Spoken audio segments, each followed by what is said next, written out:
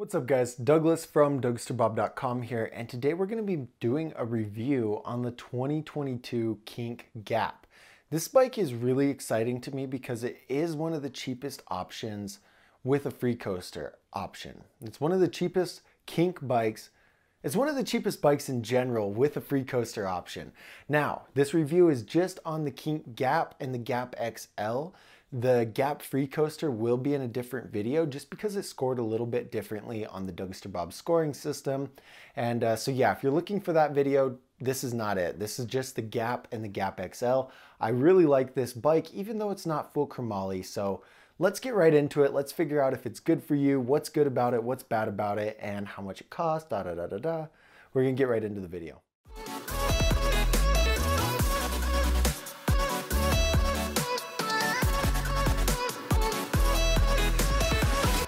So the Kink Gap is almost a mid-level bike. It's gonna come in 4 different colors. So 2 of these colors are for the normal version, 2 of the colors are for the XL version. In the normal version, it comes in a matte black patina and a hazy orange. In the XL version, it comes in a woodsman green and a matte spotlight purple. The Kink Gap's gonna cost you $449, which is right under the Kink Whip price.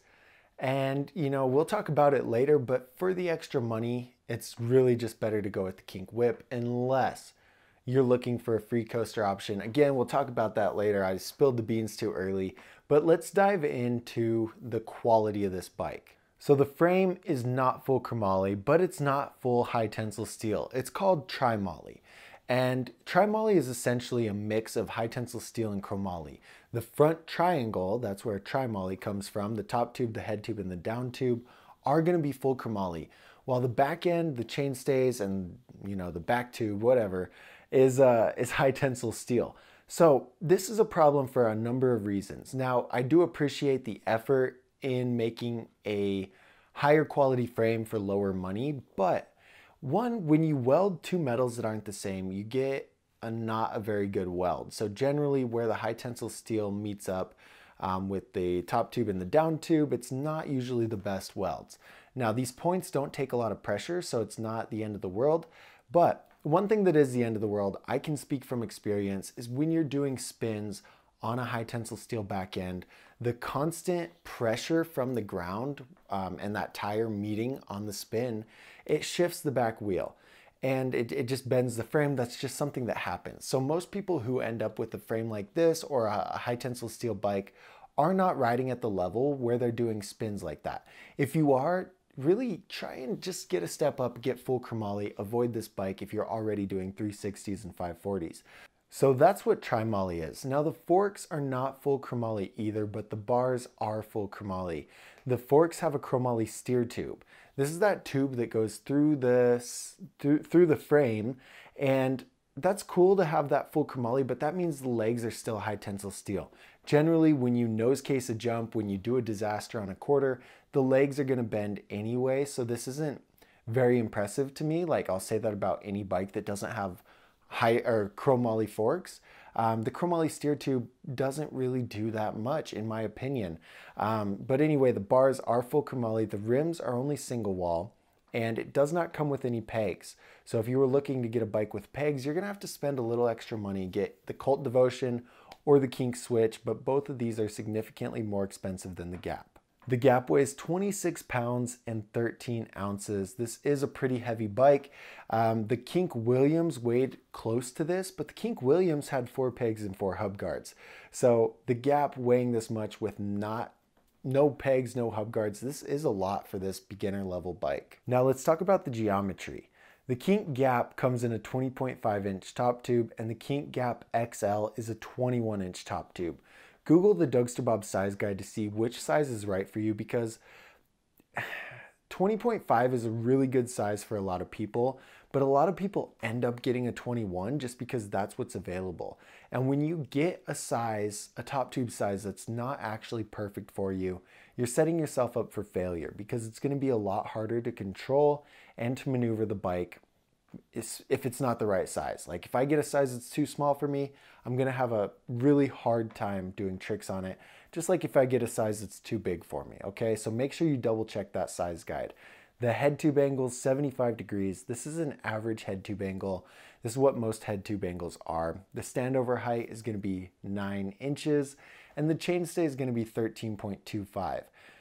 This is an okay chainstay. Most chainstays are right around here, and having this size of chainstay is gonna balance responsiveness with control over the bike. So this is a really good geometry on the frame for beginner level riders because it does resemble what pros are going to be riding. You know, if you look at geometry of like a department store bike, like a Walmart bike, that geometry is nothing like the geometry that pros are riding. And so getting on that, it's not even going to feel similar, and it's going to be really hard to progress. But something like the Kink Gap offers that pro geometry, and it's going to be nice, especially for your first bike. All right, so let's talk about the Dougsterbob scores. This is a scoring system that I created to rank each bike based on how good they are for street, park, dirt, how good their quality is, and things like that. If you want this score sheet so that you can look and compare really any bike you want, there's 80 different bikes on there. Just hit the link in the description and put in your email address. I'll send you the link to the score sheet, and then you can look at it. I just got done updating the 2022 Colt bikes and putting them on there. So it's really exciting to see this list grow. If you want the score sheet, do that. Otherwise, let's talk about how good the Kink Gap did in the Dougsterbob scoring. In street, the Kink Gap scored a 2.67. We're gonna round this up to a 3. It's not really street specific. Overall, this is a well-rounded bike. It scored very similar in street, in park, and in dirt.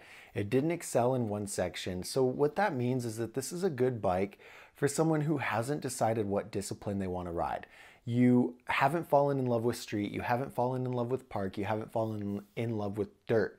So getting something like the Gap allows you to ride everything, test it out, and then see which direction you want to go.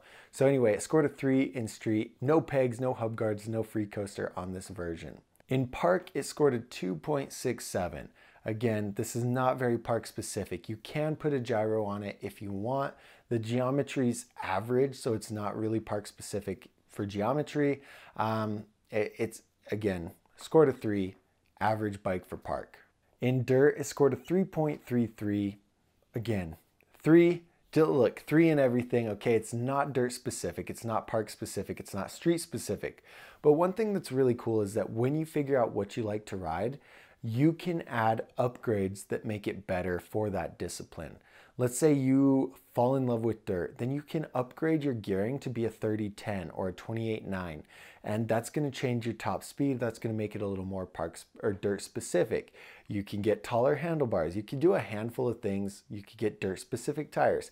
You can do a lot to upgrade your bike to be specific in whichever direction you want. The Kink Gap just is not specific for anything right out of the box. Now, one thing that is a little disappointing is the 2.75 quality score. We're going to round this up to a 3. This is not a very high quality bike. If you look at the Gap versus the Whip quality, you'll have to watch that Whip video to see what it scored in quality. But I'll give you a secret, it's a lot higher than the Gap, and for not very much more money. So make sure you check that out and see if the Whip is going to be something that's worth it to you.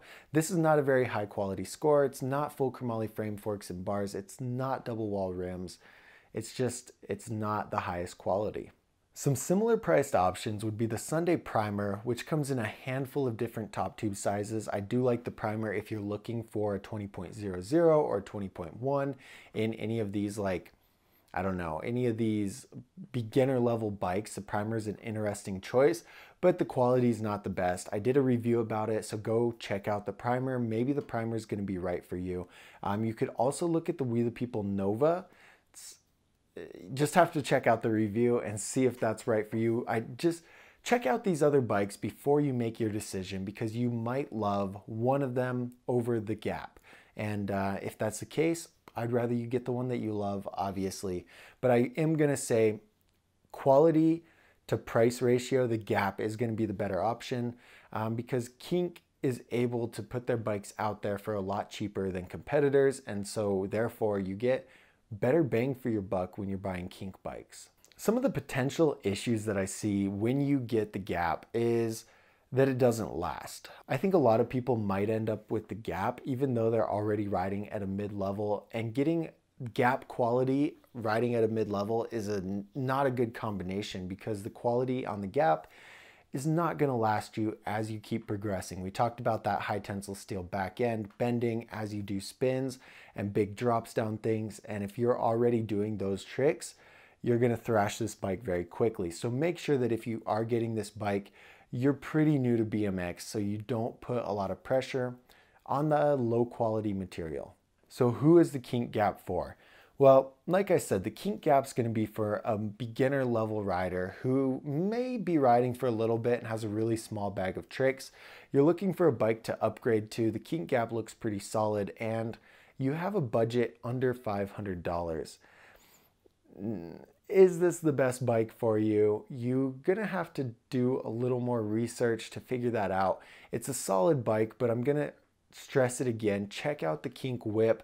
For just a little bit more money, you're getting a much better quality bike, and the Whip does come in the XL version and the 20.5 inch option. So it's very similar to the Gap, just better quality. Now, the most important question, would I recommend the Kink Gap? And the answer is no.